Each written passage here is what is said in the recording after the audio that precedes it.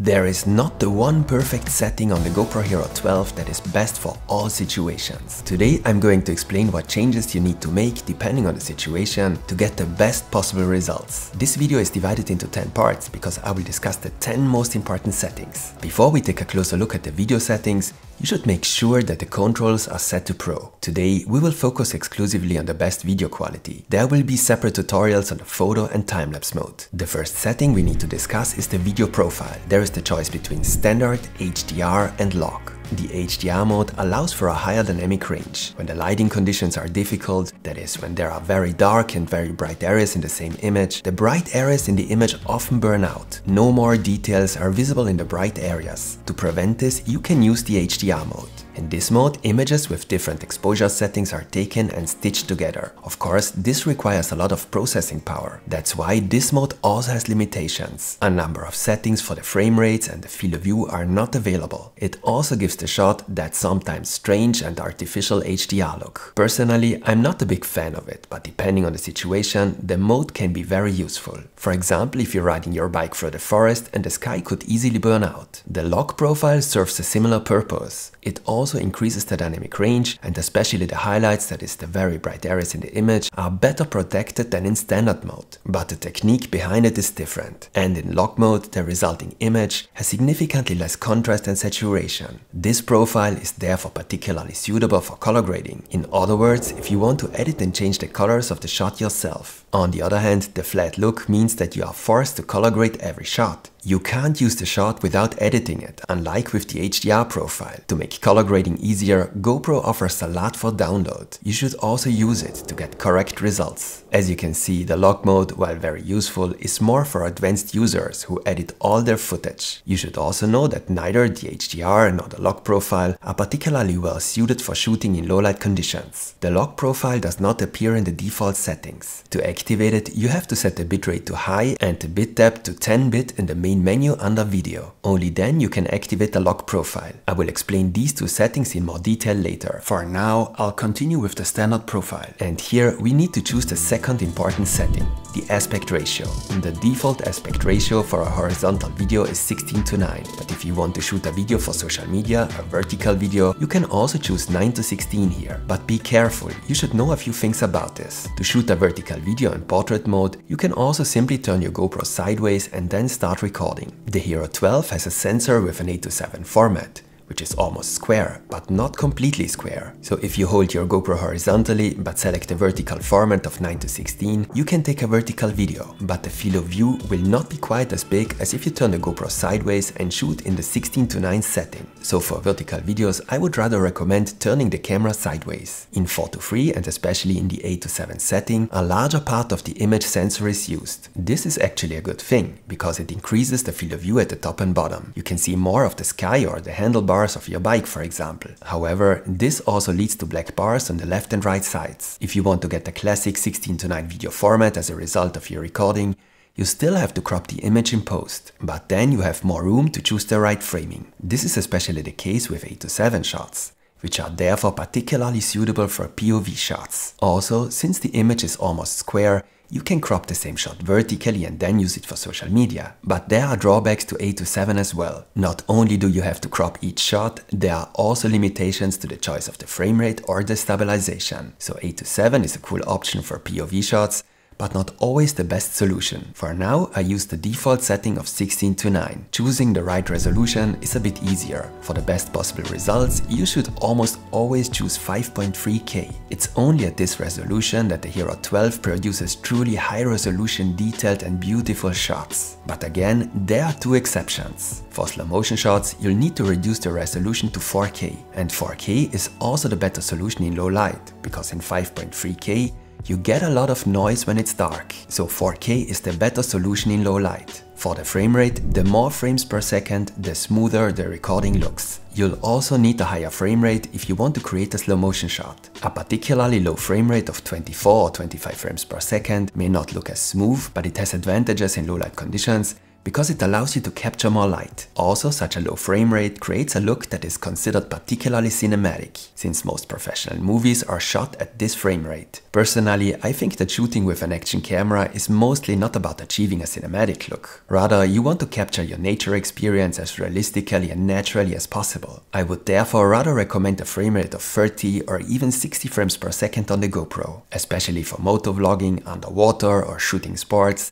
60 frames per second is best. By the way, frame rates like 25 or 50 frames per second are meant for the PAL region, which is most countries outside the US and Canada. To enable them, you need to set anti-flicker to 50 Hz in the settings under video. For the best slow motion recordings, I recommend you use 4K and 120 frames per second. You can then slow the shot down to 20 or 25%. It looks really great and very spectacular. For 240 frames per second, you have to reduce the resolution to 2.7K. I would only do that if you really need it, because the result doesn't look that good. In summary, use 30 or 60 frames per second for a natural look, 24 or 25 frames per second for a more cinematic look or in low light, and 120 frames per second for slow motion. Under lens, you can set the field of view. You have the choice between wide, linear, linear with horizon lock, super view and hyper view. Wide is the standard field of view of the GoPro. However, the fisheye lens of the GoPro creates strong distortions at the edges. In the case of linear, the fisheye effect is removed. The image has to be cropped for this, but the distortions are reduced. If you select linear with horizon lock, the camera will also keep the horizon straight to prevent tilted shots, no matter how much you turn your GoPro. Linear with horizon lock also leads to an improved stabilization. With super view, the field of view is extended at the top and bottom. For this, a 4:3 aspect ratio shot is taken and then stretched from the camera on the left and right to the outer side.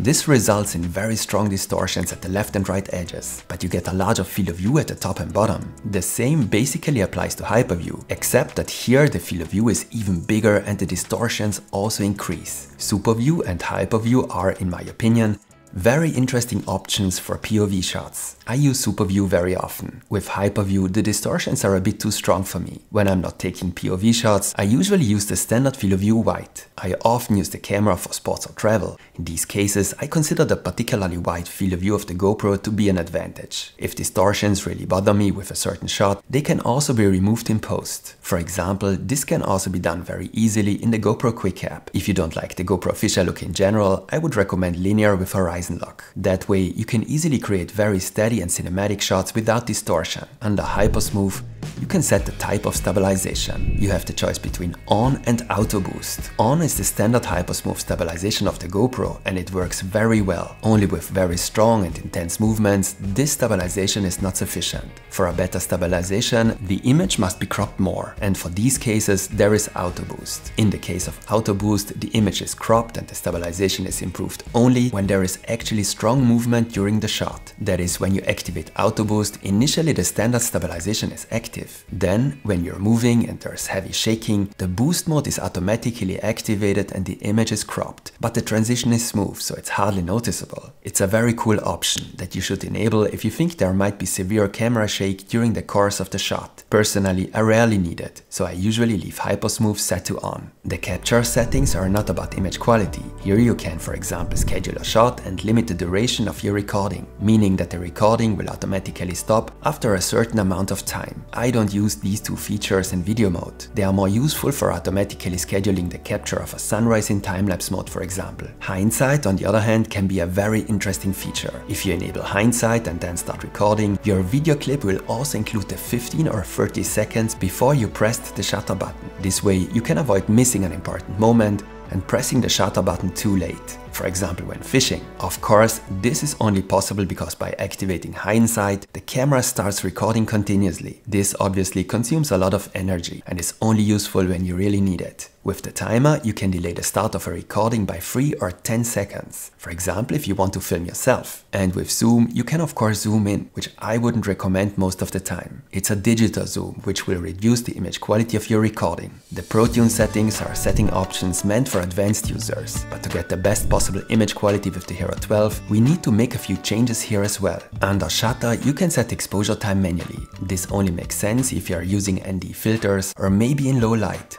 By default, I use the automatic. With exposure value compensation, you can set whether the camera's automatic should expose a little darker or brighter. It makes sense to set a slightly negative value of -0.5 for example. This prevents the camera from overexposing bright areas in the image. In post, it is easy to brighten up shadows. However, areas that are too bright and burnt out cannot be saved. This is about how cool or warm the image looks. Depending on the type of light, the white balance changes. The goal should always be that white actually looks white. The automatic of the GoPro works very well here, so I leave this setting on auto. If you take a longer shot, for example when making a longer ride with the bike, you can also set the white balance manually. This prevents the camera from changing the white balance during the recording and ruining the shot. For daylight, for example, a value of approximately 5000 or 5500 is recommended. The ISO value, in simple terms, defines how sensitively the camera reacts to incident light. The higher this value, the brighter the image. At the same time, a higher ISO value results in disturbing image noise.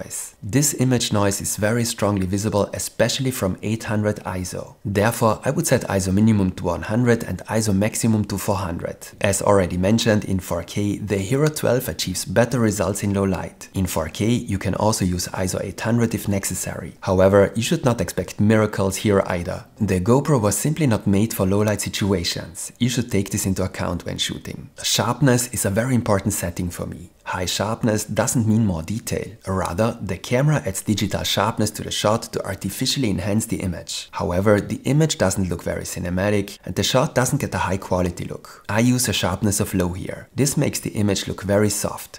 I then add some sharpness in post. If you don't plan to edit your footage, I would use medium here. There are 3 color profiles to choose from under color. Natural differs from vibrant mainly in that it has less saturation. It also has slightly more natural colors. With flat, you get a very flat and unsaturated image. Especially in the highlights, a little more detail is preserved. Also, flat is a good choice if you want to edit the colors of your shot. However, it has been shown that with flat, details can also be lost due to the compression in very low contrast areas of the image. For this reason, I prefer the color profile natural on the Hero 12. Here, you could have the camera create additional WAV files to better edit the sound. I set raw audio to off. The GoPro has 3 microphones. Depending on the wind situation, one or the other microphone could be deactivated to reduce the wind noise. You can turn this feature on or off here. I leave the setting at auto. Now we've got the Hero 12 almost perfectly set up to take the best shots possible. However, there are still a few things you should pay attention to. When you swipe down from the top, you open the dashboard. Here you can quickly activate a few important features. You should pay particular attention to the 2 icons at the bottom left. Here you can set what is displayed on your front screen.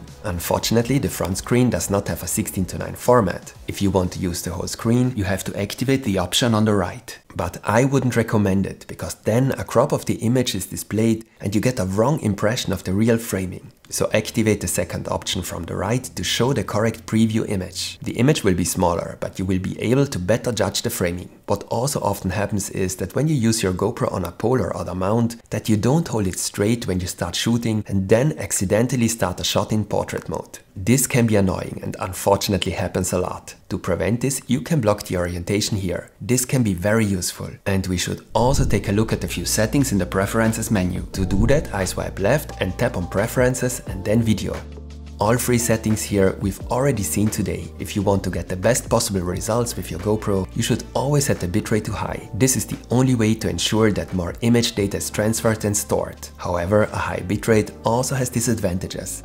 It leads to significantly larger files. In addition, the difference can only be seen clearly in a few cases. So if you are on a longer vacation and want to save storage space, you can do without it. A bit depth of 10 bit is only needed if you want to edit the colors of your shot. In these cases, you should also use a color profile of flat or even log. As you could see, the best settings depend on the situation and your personal needs. Once you have found the best settings for your Hero 12, you should create a new preset so that you don't have to adjust the settings every time. To do this, in the presets menu, simply tap on the plus, video, and select the correct settings here again, and then a suitable name. That was quite a lot of information now, so let us briefly recap. Resolution and frame rate 5.3K for optimal quality, 24 frames per second for a cinematic look, 30 if you prefer a smoother look, 60 frames per second for underwater shots, motovlogging or other sports POV shots, 4K for better image quality in low light and 4K 120 for great slow motion, digital lens or field of view wide and super view for POV shots, and for Protune, exposure value compensation -0.5, ISO minimum 100, ISO maximum 400, sharpness low or medium if you don't want to edit your videos, color natural, vibrant if you prefer a more saturated look. And with that we have optimally set up our GoPro. If you don't have a lot of experience with GoPros, I also recommend you watch the video I made on the most common GoPro beginner mistakes. You'll be surprised. I'll also put a list of my best tutorials in the video description, in case you want to learn even more about your GoPro. I wish you much fun with your GoPro. If this video was interesting for you, give me a like as feedback.